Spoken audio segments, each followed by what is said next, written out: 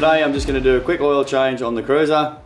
She's slightly overdue for it, so that's not really going to matter too much if you only sort of, maybe 1,000 k's or so over for your service. But look, to change out your oil in your oil filter, in my eyes, it's cheap insurance. You can look after your engine, you're going to prolong everything. Let's get to that. I'll quickly show you exactly what I'm using whilst I'm doing the service. We'll get the camera out. Alright, so what you're going to need for this, so you're going to need the special tool to be able to go over the end of the filter housing, and there's a 3/8 drive for that. So you get these at Repco. Obviously you need a filter. You also need your oil. Now I'm using the Penrite 10W40 or the diesel HPR10. I reckon it's a good oil. I've used it a few times on other 4-wheel drives that I've had previously. I've never had a problem with it. The car runs quite smoothly after an oil change. Whether that means that it's related directly to the HPR10 or not, or just that it's fresh oil, who knows. Anyway, so as I said, 3/8 drive for that. So there's a 3/8 ratchet, an extension, 14mm socket. Now the 14mm socket, you'll need that to undo your sump plug. Then just a couple of funnels there, somewhere to catch some of the dirty oil, and I've actually got my old oil drum for that too. So I'm going to set that up with an oil oil funnel just underneath the car. So yeah, we'll get to it. We'll get underneath the car and we'll start draining the oil out of the sump. Alright, so we're in the car at the moment. What I was actually referring to before, that there is the filter housing. So I'll go and get that cap in a sec, and I'll show you how it actually goes on and sort of undoes the filter housing, so you can pull the filter out. And then of course the old sump plug, where are you? There it is. There's a sump plug there, and that's only a 14mm socket. So I'll go and grab the rest of it and we'll get cracking. Wow, it's not a massive amount of space underneath here, but there's enough to do what I need anyway.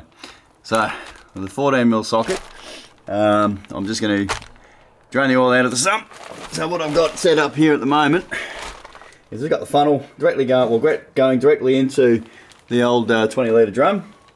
So I'm just going to loosen that off and hopefully catch all the oil that comes out of it. So the key word is hopefully. So anyway, we'll get on to this. We'll drain all of this out.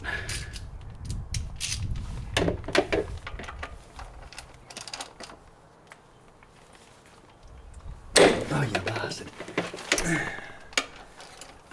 There we go. That was a little bit tighter than I'd hoped. Okay, pull that out of the way a little bit. You notice I've got a whole heap of rags here as well.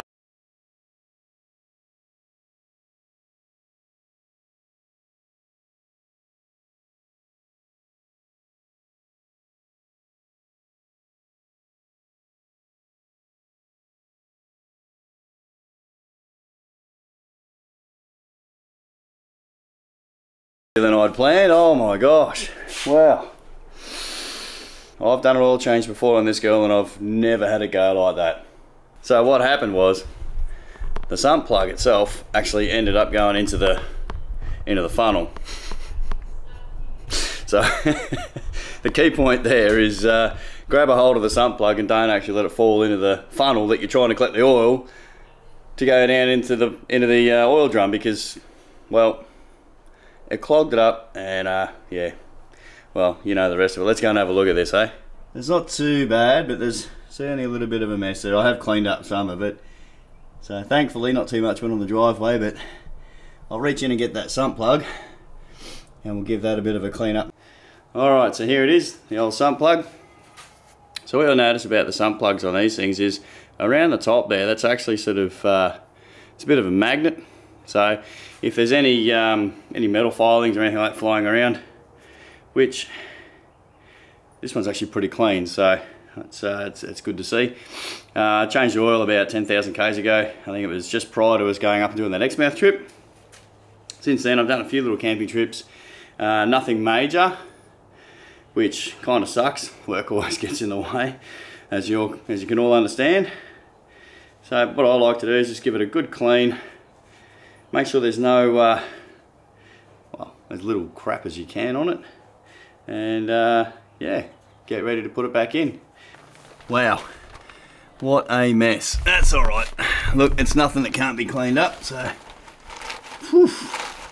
We'll give it all a bit of a clean up. I reckon I'm going to chuck that sump plug straight back in so I can pull this oil pan out and give it a bit of a clean. I've changed some oil in my time. So that's probably one of the messiest oil changes. Wow. Anyway, enough about that. All the tools are cleaned up again. Just got to clean this up a little bit, and yeah, we'll crack on. Give all this just a quick wipe down, and hopefully when I take the oil filter out, it's not going to go everywhere. But oh man, I reckon with this, I'm just going to pull the whole tarp out. There's no more oils dripping around anywhere, so we'll pull that out. We'll give it a good clean up.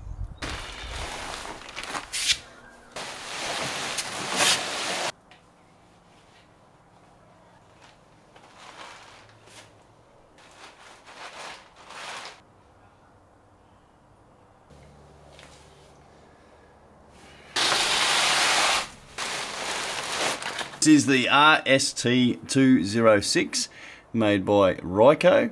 To get the focus there we go. So you need a 3/8 drive for this. You've got the grooves there which go over, cut the corresponding tabs on the cartridge cover itself. So what we're going to do is we're going to line this up, chuck the 3/8 drive in there, and we'll take it out. There will be a bit of oil, but it's not going to be a massive amount.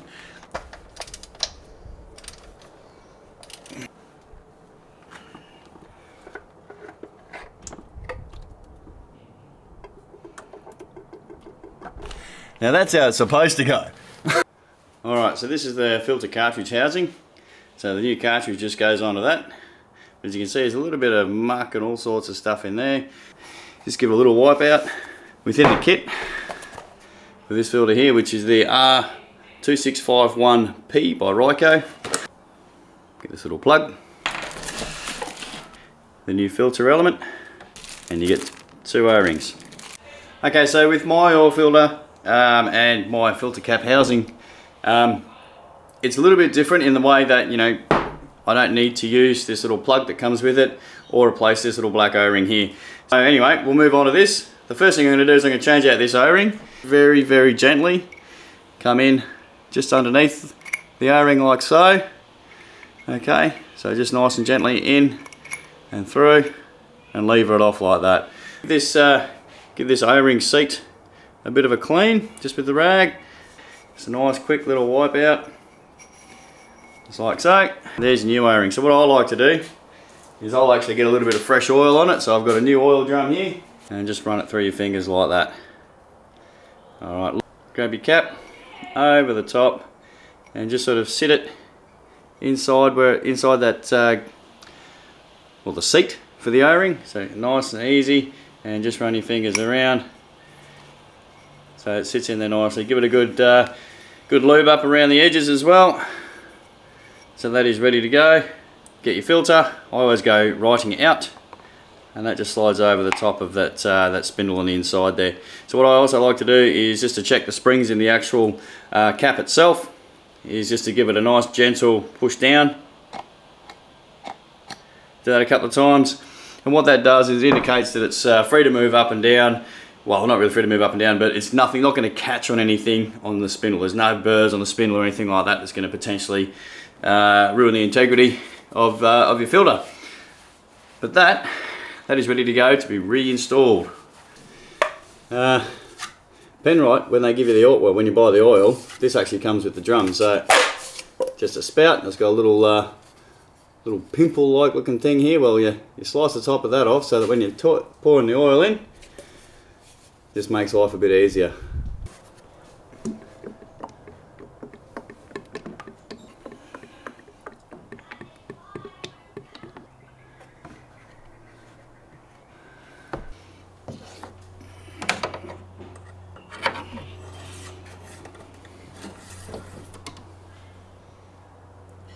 Alright, so where you want the oil, it's when you fill it up, you sort of want it on that top little notch there. I don't know if the camera's actually going to focus in on it or not, but anyway.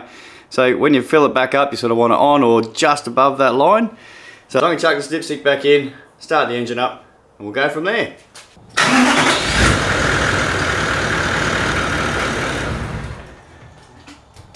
Alright, so now that's run for a little bit. Oil's all through the galleries, through the engine, through the filter and the pump. We're just going to let that sit for 5 minutes, maybe 10. We'll come out, we'll check the level and top up as required. Probably, oh, I reckon we'll easily put another litre in.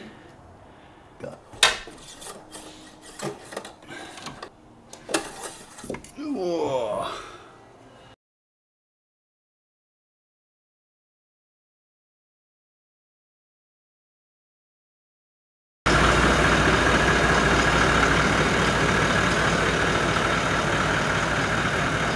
Well, that's it, guys.